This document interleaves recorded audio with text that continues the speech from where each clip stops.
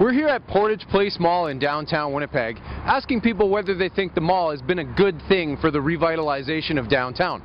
So, let's see what they had to say. I personally feel it's a really nice place. I enjoy coming here just plainly because it's not usually as busy as some of the other centers would be. Well, there's lots of drugs going on here, and I wish it would stop because, you know, I don't want to bring my kids down here and having them see all this stuff going down. It's important because it's in the heart of Winnipeg, and why not have a mall there? You know, it's close by everything. Well, the mall pretty much sucks because it's always closed and it's full of bums.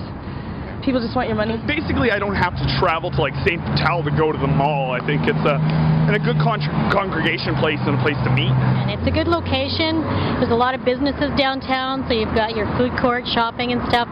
But it's also a very central, easy location for a lot of people to loiter, you know, and just kind of hang around. And as long as they buy a coffee, they're allowed to hang around in there. For the Winnipeg Sun, I'm Paul Terren.